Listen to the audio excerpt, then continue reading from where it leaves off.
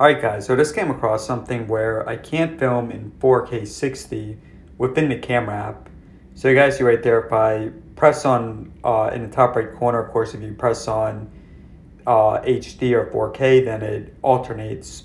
But when I go to 4K and I press on 30, it only alternates between 24 and 30.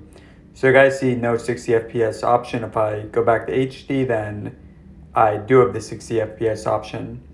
So what you want to do for this is you go into your settings, and then you're going to scroll down and go to camera and press on record video.